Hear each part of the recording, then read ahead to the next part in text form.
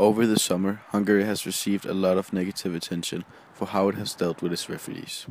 But that's only part of the story, as Anders Schweirath of Migration Aid explains. Das grundsätzliche Problem ist, denke ich mal, dass Ungarn noch nie Flüchtlinge erlebt hat. Und deshalb hat weder die ungarische Regierung noch die ungarischen Leute, also die Einwohner von Ungarn, Erfahrungen mit Flüchtlingen. Und dementsprechend sind die Reaktionen auch relativ gespalten. Anders is one of the founders of Migration Aid, a volunteer civil initiative that was formed over the summer. The job has taken him all over Europe, most recently to Greece, welcoming those arriving in boats. Migration Aid is one of many proofs that Hungarians do engage in helping refugees. The reason for their voluntary work is mostly the same.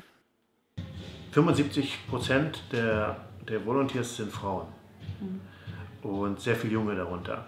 Und wenn wir sie fragen, was sie berührt haben, dann kommt die Antwort immer die Kinder. Pastor Aaron Stevens at the Reformed Church in Hungary has been actively involved in helping refugees for years now. We offer our space for programs that are run by a separate association. Those who have received asylum come for language classes, food and counseling. Offering help is not always pleasing to the public eye. It can quickly be seen as a political statement. There are one or two groups that have organized demonstrations. If at the demonstration somebody starts to give a speech against the government, then it looks like I was joining a demonstration against the government, when really I'm just trying to join and make my voice heard on behalf of migrants. Not only protesting is politically difficult, some volunteers have been hiding refugees in basements like these over the summer. When the train station were packed with refugees who had no place to go, Judith has taken care of the refugees at the train station, which is not always appreciated by the public. I'm there at the train station, sometimes alone in the evening or in the morning with a lot of food or a lot of water, and they just came up to us and they were shouting, "Why don't you feed Hungarian people?"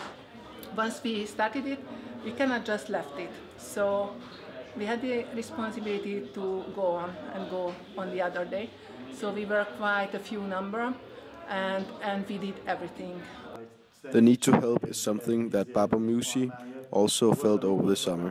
After working for hours at the train station, he is still engaging and advocating on the behalf of the refugees.